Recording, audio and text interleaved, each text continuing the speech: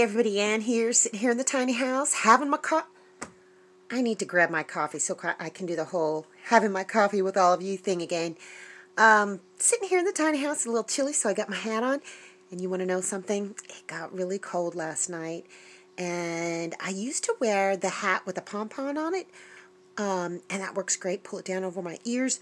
But the little pom-pom would like get stuck and it would come off.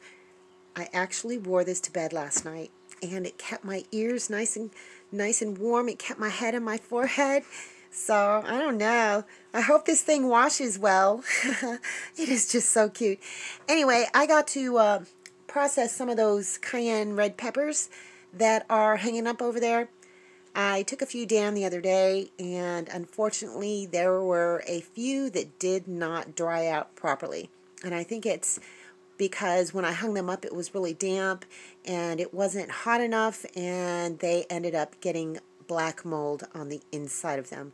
So now I've took the rest of them down. I had to throw those all out. It was a big handful of them. And I'm going through them, splitting them apart very carefully to make sure that there's no black mold on the inside of them because you can't use them. And just see how much I've got. At the end of this season, I was hoping I was going to have a lot more, but that's okay. I've got what I got. And, oh, here, let me just turn this camera around. This is how much I've got so far that has not molded. And I've just been breaking them apart. And you know what? I'm doing something that I didn't even think about. I am saving the seeds. Yes, indeed. I am saving the seeds. There's no reason why I can't get these to sprout next year. So, yeah, I'm just going to pull them all apart. Make sure there's no blackness on the inside. Whoops. Save the seeds. Plant them next year. I'm already starting to kind of plan for next year's garden. And I definitely am going to plant many, many more peppers. It's all going to be in containers. I mean, I don't think I'm going to plant anything in the ground. Oops. Okay. I got another seed over here.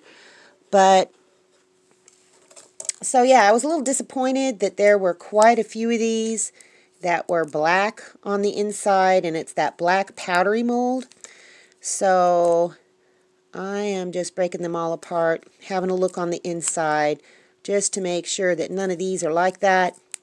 It was a pretty good string of them, some big beefy ones, and I'm thinking that the bigger ones, you know, I just need to dehydrate differently next year because in this climate, it's just different than how I used to do it in Ohio. Because it was, I mean, it would get humid in Ohio, but it's not the same as out here. So, look at all these seeds I'm getting, you guys. These will sprout, won't they? I mean, some of them. Maybe some of the darker ones won't. I don't know. But, next year what I'm going to do is use my truck. The dash of my truck, like a subscriber suggested when I was trying to dehydrate those mushrooms. I think I can do it in my truck. I have to manage airflow because the puffball mushrooms, of course, they're very dense and they're very moist. They all went bad. So I think the mistake that I had there was that there was no airflow. There was enough heat, but there wasn't enough airflow. So next year, I'm going to put a little fan out there and just let it run, crack the window just a teensy bit, and dehydrate them that way. Yeah, I'm going to pull these apart. Really, I'm just pulling apart right now. I could snip them, but when I noticed that when I was snipping them with the scissors, some of the seeds were getting kind of cut in half and they were getting damaged. So, but I definitely do want to look at the inside of each one of these peppers. Oh, my fingers are going to be spicy after this. And just make sure there's no black powdery stuff in there. I was so disappointed. You know how I found out? I found out because I had put on a pot of beans. Not a big pot, but I was seasoning them with this, and I was just breaking them up and throwing them in there. And then I discovered there was black powder in my hands. I looked inside the peppers. There was black powder all on the inside of them. I looked in the pot of beans, and there was black powder floating all over the place. So I had to totally dump that out. So that kind of depressed me a little bit, but oh well, you live and learn. So I'm going to finish doing these. I'm going to go out and harvest the rest of the herbs that can be harvested. Maybe just leave a little bit behind for the chickens and string up those other ones. And no, just kind of take a look at how much I got for this year. Not a whole lot, but next year it's going to be better. Well, this is how much I got. Not as much as I had hoped for, but these are all healthy, and I have not. I'm not going to grind them up. I might take these scissors and snip them up a little bit. You know, kind of like this. Go through, break them down a little bit more. But really, I'm just looking for flakes. I can grind some down in my mortar and pestle if I want to, but I'm just going to leave it like this for now. And I got a lot of good-looking seeds. So I'm going to put them in a Ziploc bag, label them, put them somewhere dark and dry, and hopefully I'll get a few of these to come up next year. Hopefully I'll get a whole bunch of these. Yeah, look at that. Quite a few. What do you think? You think these will sprout, guys? Well, hello, chickens.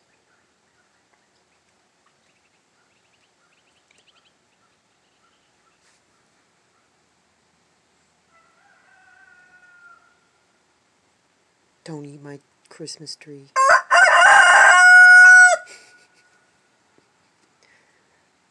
Good morning, Romeo. And girls. Look at... I don't know if you can see one over there. I don't want to open the door because they'll all run away. There's one just kind of chilling out over there.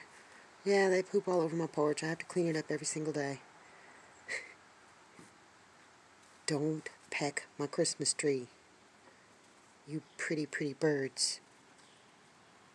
Before you know it, I'm going to have the whole flock up here, just sitting up here chilling out. I'm going to have to clear some space up here. See that?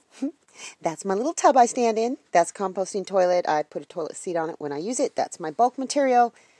This, you recognize this? Yup, I brought it back in. Here, let me set it up and show you what it looks like. Here it is. Yep, I used a garbage bag because I got rid of my other little shower curtains before. So all I do is I put it long ways. I put the tub long ways this way, and then I use those little garden clips that Doreen sent me on the inside there. I step inside. Here, let me step inside. I pull this closed, and see, I've got plenty of room, and you can't hardly see. I can see, though. Sorry, my battery's low. I just want to get this done. So, yep, I'm inside, and I've just got a little light here. I got my slippers on, and all I do is I reach out, and that's actually the composting toilet. I put the bucket right out here, and I put the pump down into it. I leave the shower head in there while I'm lathering up and whatnot. I just grab it, bring it in here, shower myself all up, and then when I'm done, I just put the pump back into the tub and put the water back into the bucket and then carry it out. And then I will carry this out, put it upside down, let it dry out, and just let this drip down into here as much as it possibly can. Then transfer the water from there to here, take it outside, and then hang the hula hoop back up on a little hook, bring all of this down here, and just put the bottom of it in that little tub just to make sure that it doesn't drip on my floor. Yeah, it's going to be cool. And there's my pretty little Christmas tree. Look at that. Isn't that great, you guys? I'll put some decorations on it. They're going to have to be very lightweight. Those lights, that's just one string of them too. Really light it up nicely, and they're very lightweight, so they're perfect. Awesome.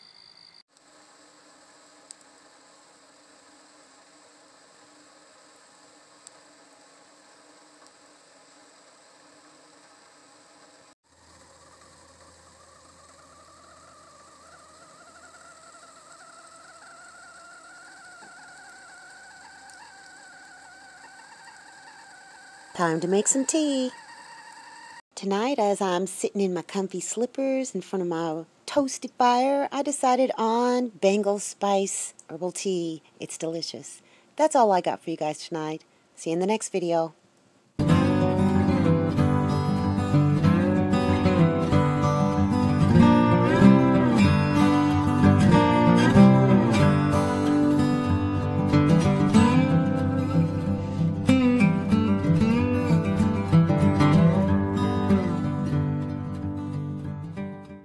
Thanks for watching, everybody. I hope you enjoyed the video. Make sure you like, subscribe, hit the bell, and y'all have a good one.